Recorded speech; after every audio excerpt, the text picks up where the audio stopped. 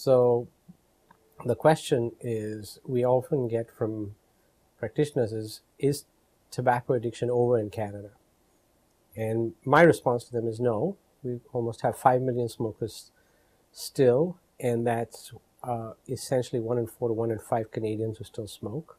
So we have to figure out a way to help them break their addiction, because many try every year and almost as many fail. So we've got to figure out a way to help them get access to evidence-based treatments to help them stop.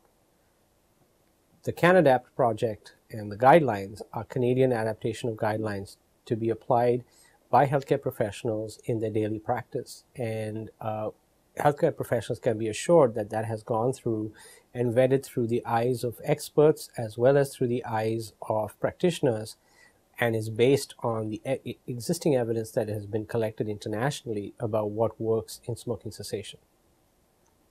And so if we do want to have better health in Canada, especially for those who smoke, we have to figure out how we help them quit. And CanAdapt guidelines, if applied across different disciplines and different settings, can certainly help do that. So my advice to people is to get involved, join the network, look at canadapt.net, Google it, and join it as soon as you see it, and contribute. Contribute your stories, contribute what you've learned, and take something from it, and look at what the guidelines have to say.